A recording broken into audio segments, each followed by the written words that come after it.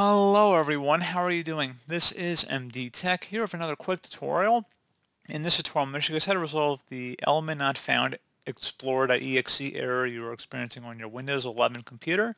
So imagine this could definitely be a frustrating issue, and in today's tutorial I'm going to show you guys how to hopefully resolve it without too much of a hassle. And without further ado, let's go ahead and jump straight into it. So all you have to do is right click on the Start button and select Task Manager. You want to select the Details tab and then locate Explorer.Exe.